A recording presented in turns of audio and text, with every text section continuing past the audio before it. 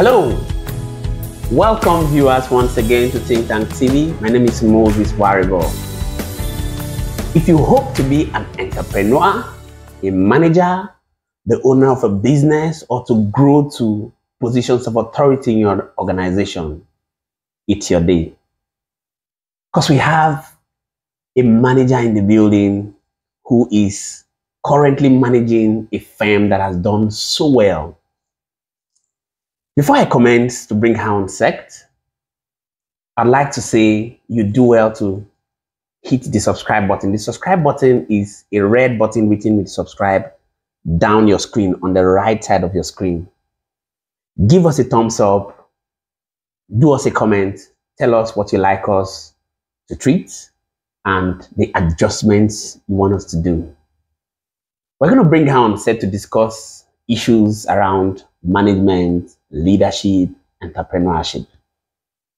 Join me to make welcome on set Miss Dorcas Ataisi. She is the manager of 1106 Hotel situated here in Bonny. Good afternoon, Dorcas. Good afternoon. Today, thank you. So can you say hello to our camera? Hello to the viewers. Okay. Okay. Welcome on set. Thank you. So good to have you here. We've seen what you're doing in your hotel. We've seen what you're doing in your organization. We've heard of your profile, which you don't want to blow up so much, but I think you're doing so well. So we want you to tell our viewers what's the secret. Give them a background view of management, right? What are the traits a person should find out himself to be able to know that, I think I have the management skills. Perhaps I should begin to train myself towards becoming a manager. And perhaps, what is management?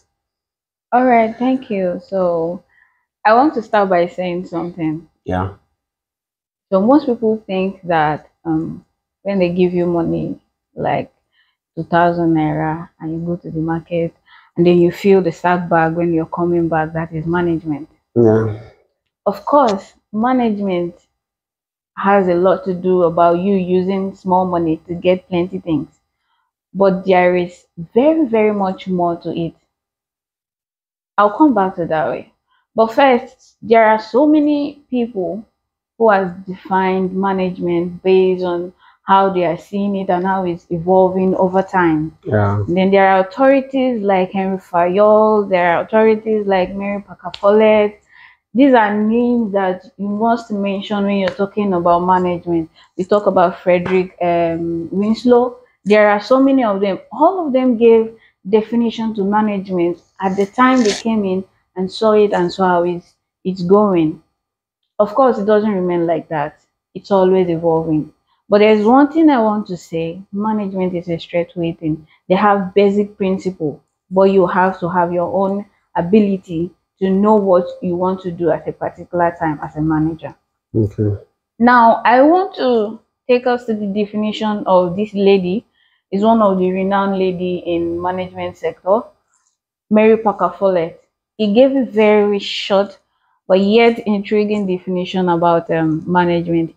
She said that management is just getting things done by people. It sounds very short, but if you're a manager or you're into management, you see that the definition is very elaborate. It's very big because you have to get things done with things. Yeah. You need money to get things done. You need materials to get things done. You need somebody to get that thing done. There are so many of them. But yet, I want to bring you back to why I was saying it's not just giving you money to go to the market and fill a bag and come back. Management consists of 5 M's. And these 5 M's are M's that you cannot do without as a manager and whenever you want to talk about management.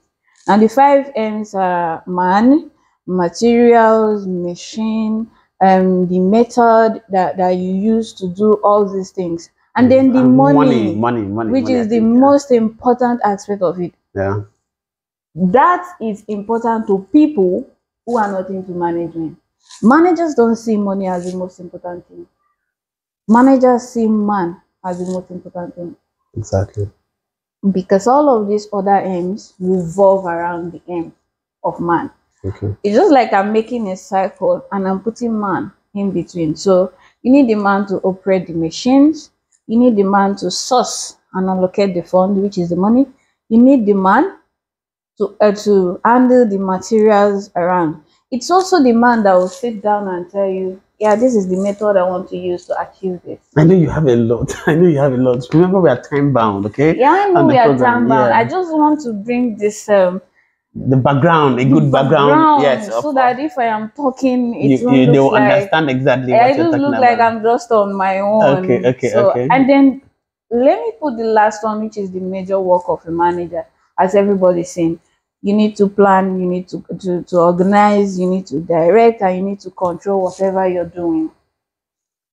Let me leave you with this Thank you so much. That was background. very elaborate and quite deep for us that are not managers. Anyway, okay, so let's talk about I asked the question. I talked about the qualities a person should begin to see himself in himself to know whether truly I have the management gift. Is it a gift, right? Okay, so I think I can be a manager. The qualities or the signs the person should see to be able to know that I can be a manager. Okay, so there is one thing I always say: willingness is powerful. Okay. And once you're determined to do something, you will do it. Now there is no strict way to being a manager. Like maybe you want to go and learn a skill, you want to be a carpenter, you have to learn how to knack, you have to learn how to position the nail. Once you're willing and you're teachable, you will be a manager. Because if you're ready to learn what your boss is telling you, or you're reading and your lecturer is telling you this is how you do it to be a manager, actually managers can be made. You can make them. They can be made actually. So there is no straight rules. The only thing you need to do to yourself is be willing to do it and be teachable. Okay, so anybody who is willing to be a manager and is willing to learn the 5 M's like you talked about. It's not really about the 5 M's. To learn everything that has to do with manager, Okay. being a manager, then you can be a manager. I don't want to make it like it's too high. There's nothing too much in there. Okay. So his willingness plays a major role, right? Major role. Okay, so let's look at the errors, right? Because when a person says, I'm willing to be a manager, can we look at the errors people have, managers have? Let's look at the errors managers have that could possibly bring about a wrong management system in an organization. All right. Thank you. I'm actually expecting that. You see, okay. Because so many people have some misconception about who a manager is supposed to be. You've not been trained, you've not served under someone, you know nothing about management. It's just that there is an opening in one hotel and you want to be a manager, you want to carry the name, you want to make the money, and you go there. You don't know what managers entail. Like I told you that the most important thing in the 5 M's is man. When you fail to understand this fact, you failed already. Now, the error I am seeing in management these days, using my hotel as an example, when you don't know the management styles to apply in the situation, then you failed. So, because you want everything to be done, you have the name, you've forgotten the fact that you have people you're working with, and then you have to bring them in and bring them close. You want to do everything yourself. There's something called situational management. Before I go to that, there are different types of management styles, but the basic is the authoritative, democratic, and laissez-faire. Now, the authoritative is the one that is very strict, the way I want it. Then the laissez-faire is do it your way. The democratic is let's do it together, which is actually the best, if I should say there is anything like best. But in management, we were taught to know that there is no best style in management. Yeah. Now, one of the authorities in management has to come up after they've already sat down and noticed that there is no best way to manage issues in management. That is, I'm talking about Professor Fred Fiedler. He said that instead of us to be jumping or use a particular style of management to handle issue. For example, I'll go back to the place. I have a guest. The guest is complaining today that maybe probably he was wrong. Okay, you don't want to give him that ability to feel like he's right, and you say this my way, and then the person just look like, okay, I'm actually wrong, and the person left. You that is not a trained manager will now feel, oh, it worked for me today. That means the next person that is coming tomorrow, whether he is good, whether the person is wrong or right, you still want to be like this. You failed, because you may end up pushing the person away forever. And then the person will go and tell the next person, that hotel, don't mind that manager. Don't even go there, they will embarrass you. You will go to that one you carry. You don't know, these are like chains when it comes to customer. So let me go back to what Fred said. He said that you as a manager, you need to know all of these management styles. Don't forget there are many other more, but the three basics where others we are picked under is the ones I mentioned before: autocratic, democratic, and laissez-faire.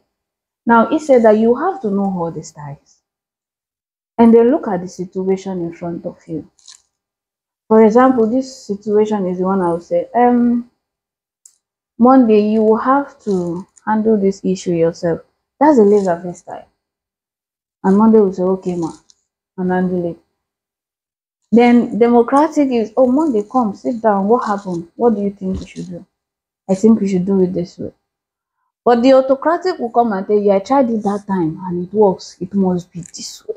Okay, so that is the error. Okay, that's the error in management. Okay, yeah, now you talked about democratic as one of the best management techniques, right? Actually, there is nothing like best. Okay, one of the most preferable. Okay, one of the most preferable. But can we because you're also talking about situational management based on the postulation by Paul Hasse, right? In 1967 ahead.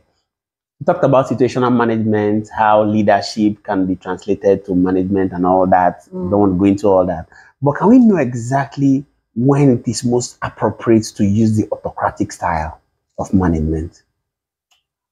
Well, for me, the way I do my thing, there is actually a time appropriate for you to use autocratic management. And that is when you're standing your ground to protect your image, especially outside.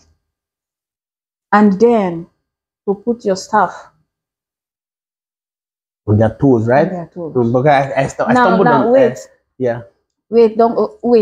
Now, it's not every time that you put your staff on their toes. Okay. For example, I said, Monday, come here, let's talk about this. And the Monday, come here or do it your way. Now, I can also say, Monday, why did you do this? I want this to stop forever. And if I see you do this again, you'll be punished for it. That's autocratic.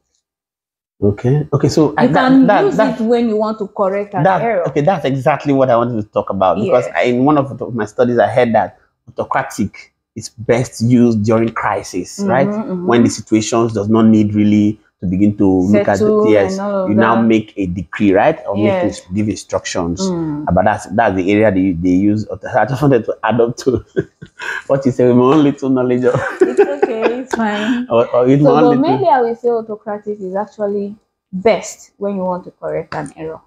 Okay, so when you want to stop a particular trend in your organization. Now, I think because you said autocratic is also a style of management.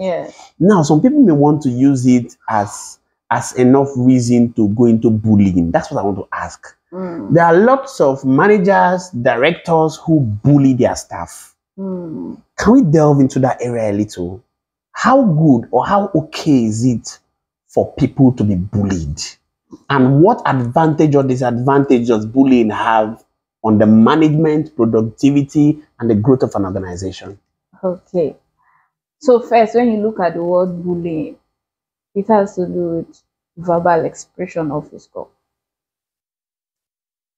And so far, for you as a manager, you feel you have the authority. Because actually what differentiates you as a manager with others is the authority embedded on you to take decisions. And how will I say it now? It is now placed on them that they must respect you. Otherwise, remove the power as a manager, that person can deal with you. Yeah. So for me personally, I don't support bullying. There are other ways you can give instructions or control activities without bullying. I cannot come and see you. I said sweep this place, and then I come back the next 5 minutes. You've not actually done that. I am supposed to be furious, you know. I can shout at you and say do it, not to abuse you verbally.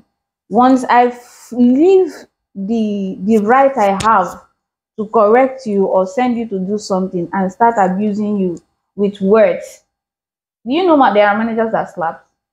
Yes, that's I exactly ask you to do that, they've given you. That's abuse. That's a different It's area. It's also bullying. Okay. Now I come and say, do this. What is wrong with you? Are you mad? What? Abusing words on your staff. That is bullying. It's not part of your job as a manager. Okay. And you're not supposed to be doing that. So what impact would that have on the growth, productivity of an organization as it is? Oh my God. To you as a manager, you may be saying that it's working for you. But I'm using my hotel as an example. You cannot be everywhere. If you want to be at the reception, what about when you leave? Because they interface with the public. An hotel without a guest is not an hotel. It's a mere house. So whatever you impact on your workers, they will most likely throw it back to your guests. Exactly. So okay, you will come and tell them, I want this. If you don't do this, blah, blah, blah, and you say whatever you want to say, and a guest comes and they will be like, okay, yes, after all, I'll be fired, that's all. Yes. Please, can I see your manager back? She do office. I don't want that trouble.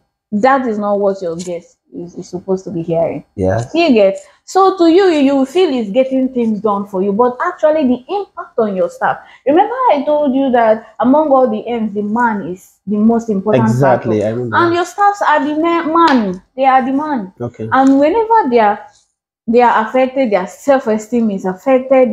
Their ability to think that they're actually contributing is affected. You've lost it. Well, somehow you can use it in the production industry, where you know that if you resume work by 5 p.m. you close, and so you're there telling them, took it this way, push it that way, do it that way, and then like instruction. So obviously the bullying pattern is not advisable. It's not advisable. We are actually time bound. I wanted to go into micromanaging, then the functions of a manager, but I think we can discuss that in our next episode. Perhaps we hope we'll be able to get you with your busy schedule, bring you on set to discuss these areas again. But for the sake of this program, right? I'd like us to conclude by asking you this question. You know, a lot of people have the different definitions of success, right? People think about success differently based on their interpretation, based on their exposures. Mm. Can we know what your definition of true success is, please? Wow. Success. I know, like you rightly said, so many people have different definition about success. To the general public, success is when you have a lot of money and cars and you have fame, they'll be very successful. Because and whenever you hear his name, everybody But for me, in my own little way, I would say success is when you're able to transfer what you know to the next person. Transferring what you know to because if everybody is impacting the next person close to them, I think the world will be a better place. So I can make bold to say you're a successful woman today. Thank you so much, Dorcas. Thank you. So viewers, you've heard it. We're going to be taking on this section to our next week. We'll be talking about different other areas, things that would give you insight into the management world of which you obviously hope to become in the future. Thank you so much for hooking up. Remember to do the subscribe button, hit the subscribe button, give us a thumbs up, do a comment to us, and we'll be here to serve you. Thank you so much for watching. Bye for now.